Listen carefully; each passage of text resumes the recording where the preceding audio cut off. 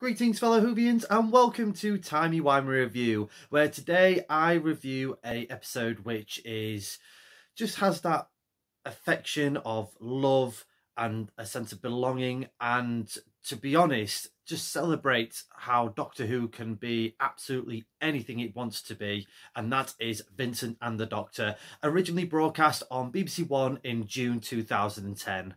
Just in case you don't know the plot, the 11th Doctor and Amy travel back to 1890 to meet the one and only Vincent van Gogh, as they've noticed that something is quite out of place in one of his paintings. This episode is pretty much the Tony Curran show, because he just knocks it out of the park as Vincent van Gogh. I'm not an expert on Van Gogh. Obviously I know of his work, and I know that he was deemed as quite mad, or obviously clearly suffered with depression and mental illness.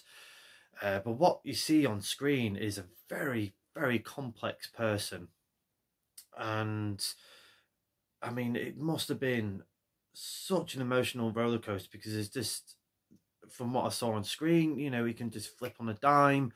1 minute he is very happy, 1 minute he's very, very sad, knowing that people just leave him, because that's how it all happens. And in an ideal world, everyone wants that sense of belonging, and to be a person who's just been ridiculed, his paintings, his passion has been deemed as absolute rubbish back in the 1890s. It's a terrible pill to swallow, and just the journey that you have for these 45-50 minutes with Tony as Van Gogh is just breathtaking. So much that Matt and Karen can take a bit of a back seat in this episode, and not to say that they phoned it in at all or anything like that. They had some really good moments, but I think, if anything, it was a really good ensemble cast, especially with Bill Nye uncredited as the art gallery expert. But it just felt like I said, an ensemble cast with Tony at the top, and for this episode, rightfully so. If you didn't know, Vincent and the Doctor was written by Richard Curtis, who is pretty much the king of British rom-coms, such as Four Weddings and a Funeral and Love Actually. And what I liked was, especially with the character of Van Gogh, they could have easily have played this for laughs. They could have made him a bit sort of quirky and kooky, and, just made it, just a little bit cheesy, which in one sense they could have got away with it, but in another sense I'm glad that they didn't. I'm glad they went for, they didn't go for the comedy route for that, because that would have been a totally wrong direction to have gone through. And they probably would have got away with it then, but I think it would have made this episode very much outdated if they kind of went into that route. So I'm glad that Richard went in the more serious route, and showed the truth. And I think the episode sort of benefits more for it. And what I also like really is when we do have these historical adventures in Doctor Who, most of the figures are quite, they know their self-worth. They know that they've got quite a big status. For example, in modern era, we've had Charles Dickens, William Shakespeare, Churchill, definitely know who he was. And when we come to Vincent being very much the total opposite, he was, the butt of the joke by many. He was very much undervalued and underappreciated. It's something that we're not really seen in Doctor Who before. So to sort of put that spin on it as well, it just really enhanced the story, and if anything, make that sort of historical episodes a bit more refreshing. The fact that the monster, the Crephaeus, is a bit, well, on the surface, redundant. It's kind of like, hey, we've got a monster, we've got a historical figure, we've got the Doctor, let's have a bit of adventure.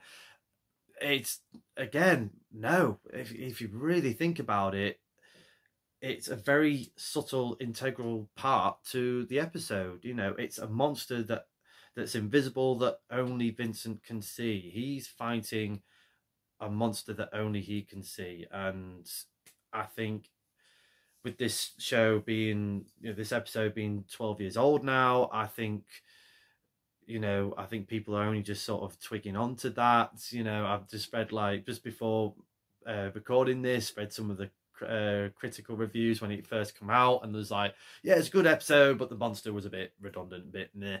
And no, I totally disagree. I think the reason why that monster was what it was is all part of this episode. Originally, I was going to give this episode a 7 out of 10, but when I was preparing my notes and just thinking about it some more, I'm going to give Vincent and the Doctor a TARDIS rating of 8 out of 10. It's just a great episode. Definitely one of the strongest from season 5 of Doctor Who. And to be honest, season 5 was a great opening season for Matt Smith, really, and again for Stephen Moffat. But from script to screen, this episode just knocks it out of the park. Obviously the acting was fantastic, the direction is brilliant, and the cinematography is gorgeous, really. When you see like images of Amy surrounded with sunflowers, the scene where the Doctor takes Vincent to the art gallery, and Bill Nye's just really just selling how much he appreciated Van Gogh, and just turning the camera around and just seeing Tony Curran's eyes, and and also I forgot the scene where Amy, Doctor, and Vincent are all lying on the grass and looking up in the sky and having that surreal Van Gogh sort of seeing what he sees. It's a really good episode. It's a very underrated episode, I say. This was 12 years old, and I remember watching it first time round and saying, yeah, I really enjoyed it.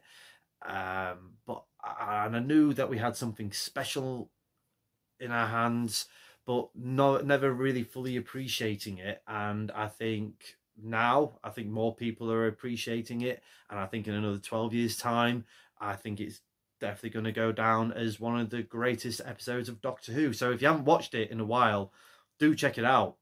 You are definitely not going to be disappointed. It's a great piece of British TV, and yeah, it's a solid Doctor Who episode. Let me know in the comments below your thoughts to Vincent and the Doctor. Where do you rate this? Do you rate it really highly, or do you think it is a very underrated episode? Next time on Timey Wimey Review, as promised recently, it will be my top 5 5th Doctor stories. Until then, thank you very much for watching. I hope you've enjoyed this review. Please like the video, share the video, subscribe to the channel, and hit the cloister bell for more notifications.